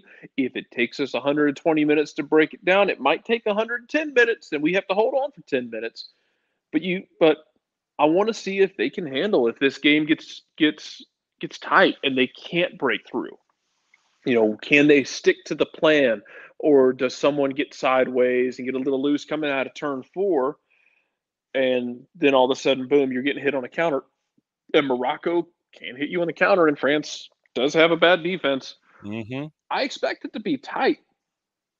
Saying that, and I'm sorry, Nick, I think France ends up winning it. What I think happens eventually is you get that moment of brilliance from a guy like Mbappe, or the ball falls kindly to Giroud and he doesn't make a mistake, because that's what he's been this tournament so far. Is he's been there in the right place at the right time to get it right. Part of me wonders if it ends up like a 3-1 kind of game that does not tell the whole story. Like if you told me it's like 3-1 and said, hey, Morocco played their ass off for 75 minutes and they just ran out of gas and they gave up, it's like 2-1 and they give up one chasing. Yeah. They have to come out and play hard and play open, and France gets another one, that sort of thing, where the score line doesn't tell you the whole story. I fully expect Morocco to put a effort, win, lose, or draw, that is something that the entire continent, the entire Islamic world can be proud of. All right. So he says 3-1 chasing. Tell you what, I'll go game chaos here. I'll go 2-1 Morocco, and it takes an extra 30 to get there. Off of some sickos energy. I love it. Sickos Committee, brother. Yeah, see now, and you got to keep an eye on our friends at the Sickos Committee to see how well they're engaged in the match today. So, Look, I got enough problems in my life trying to teach the Sickos Committee about lower level Argentine football. I introduced the Sickos Committee to Clapollet and their fabled game where they got like 72 Reds. Yeah, well, I think it was 22 Reds in the game. Yeah. Everybody on both teams got red cards. You're out. Wonderful. You're out. Everyone is out of this game. And that was awesome. It was. And I'm happy to always introduce people to the fact that that is a thing. So, all right, Sean, hang on just a second. Sean says, I basically picked a draw. Shocker. Well, I mean, according to the sheet, you did. Yeah, 90-minute draw. I did. That is a draw. I did pick a 90-minute draw, but I picked wrong. I picked an eventual winner, though. I didn't just sit there and say that, Well, you have to pick a winner today. Yeah, they can't draw. This isn't the FA Cup. They can't do a replay. I hope everyone has fun. We can't have that. We have to, we got to have an outcome at the end. Yeah, and then, of course, Sean, who's going full France, an Mbappe hat trick and 2 for Giroud and others. So Sean is picking absolute Sean is picking absolute French domination today in the match against Morocco. I don't see that. I think that I just think it's going to take a while. So there you go. So it's going to take 120, but I think that Morocco gets the Duke. And I'm getting really stupid here. I'm going to say 2-1 Morocco. Oh, you're going with that +6. You're going with that +640, aren't you? I'm going 2-1 Morocco, and but I think France scores stupid early. I think France scores stupid early, and it has all the energy of a blowout, but. I'm saying 2-1 Morocco. Yeah, it's David says Bud Selig would like a word, Nick. Yeah, Bud Selig can eat these hands. Anytime old Bud's ready. Yep. I'll let him. He could throw first. Soccer for Good OG is predicting Bedlam. Abby is predicting the defense will win the game. She thinks Morocco wins by 1, and with the defense that's there. So very, very cool stuff there. Keep your predictions coming in for the remainder of the program. One of the things that I wanted to get in before we signed off this morning, and I want to get the story. So it's from our friends at Business Insider, Jack Newsom. And Jack was very, very busy. And one of his exclusives, headline, DC United owner Jason Levian accused by MLS team's former top lawyer of dodging millions in taxes. Is okay. So Jason Levian, co-owner of Washington DC's MLS team and an investor in pro sports teams in the UK and Australia, has been accused by his company's former top lawyer of cheating on his taxes. Levian lied to New York officials. This is from Business Insider. Levian lied to New York officials by claiming to live in Florida for years to avoid $2.5 million to $5.2 million in city and state taxes, according to a recently unsealed complaint obtained by Insider. The lawsuit was brought by Christopher Dubert, who until last year was the top lawyer for Levian's DC United.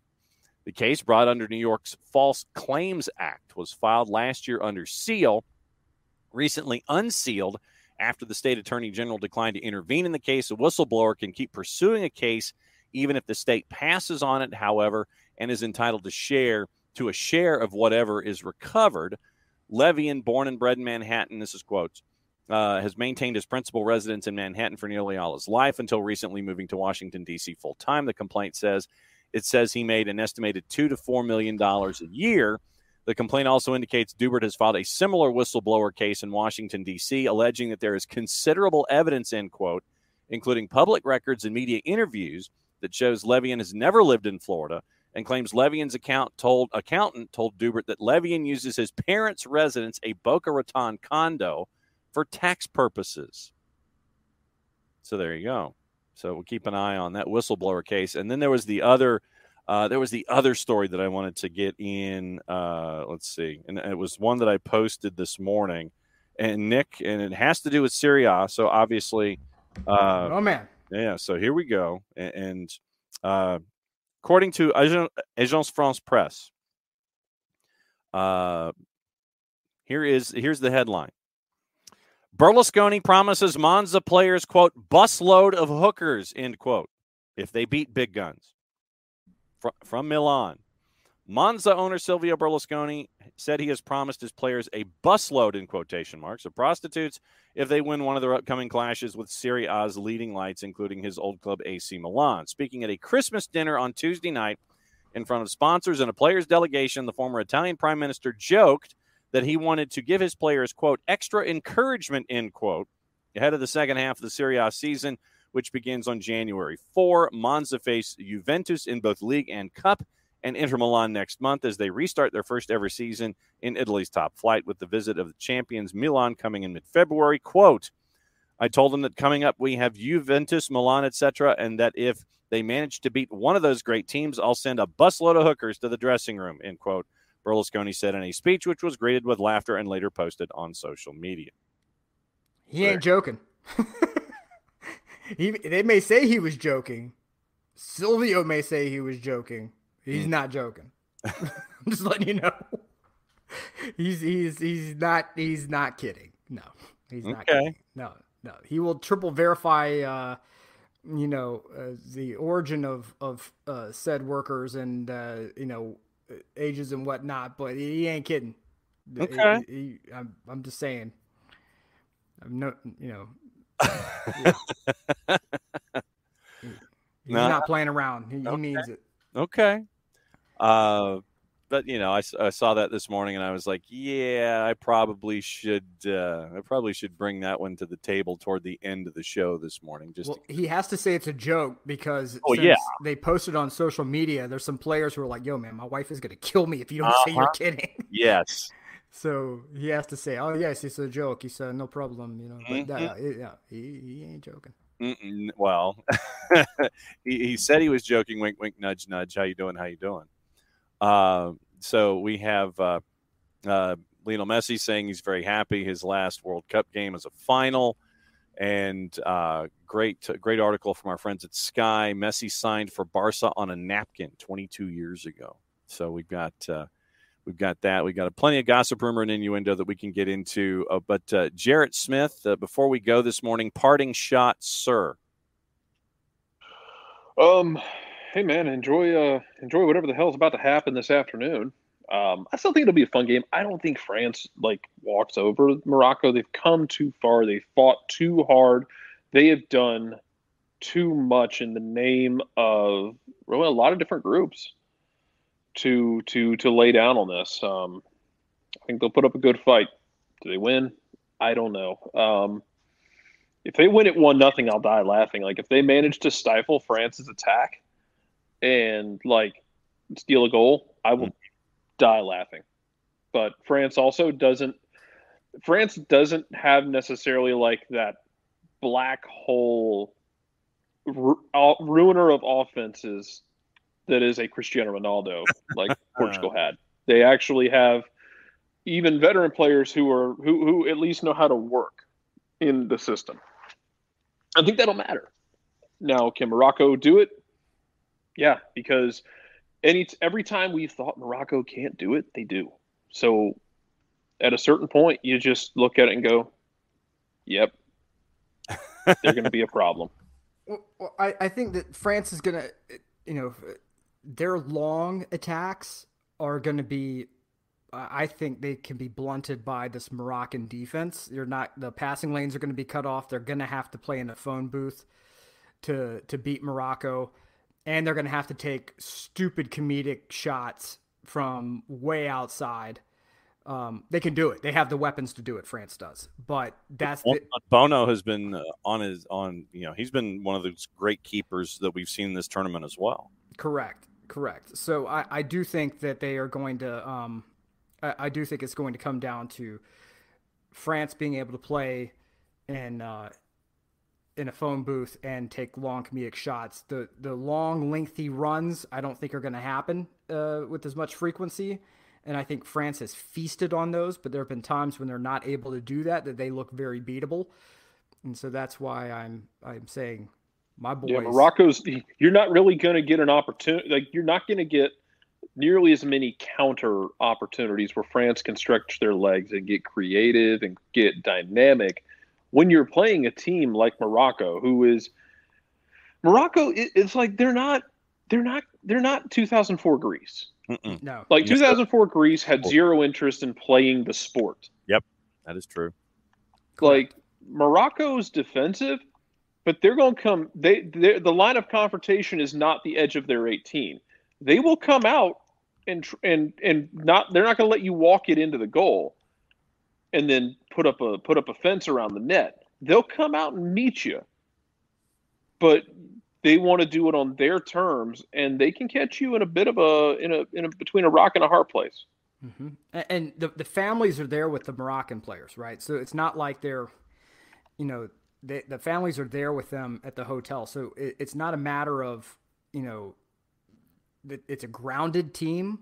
I think that plays a role. When you have to deal with your wife and your kids and, your significant others or whatever, it helps ground you, right?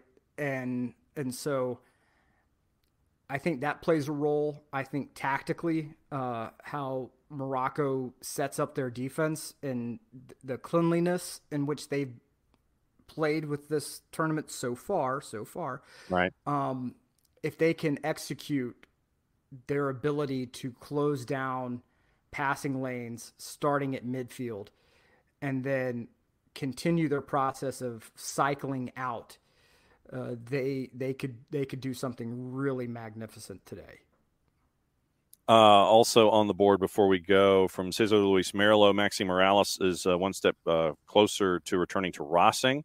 Advanced with the institution, has a renewal clause in 2023. He's not going to execute it and is waiting to sign to go back to Racing. And also on the board, FIFA has turned down a request to expand rosters in the 2023 Women's World Cup from 23 to 26.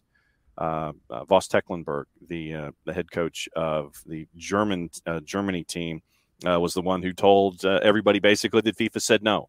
And FIFA said it would only be more of an advantage to the deeper countries if they expanded from 23 to 26. So it's going to be 23 player rosters for the Women's World Cup right now for Australia and New Zealand coming up later on in the year. Guys, that was a Wall Pass Wednesday. That was pretty solid. That was. I mean, it's us. But we'll see what happens. Yeah. So 2:00 on your network of choice. It is Morocco and France, and we'll see what happens there. So Nick, since it is the end of a show, go ahead and send us home. Well, until next time, ladies and gentlemen, please be kind to each other. Do not engage with rage merchants on social media, and Forza Atlas Lions. Until next time, mucha mucha euro y'all.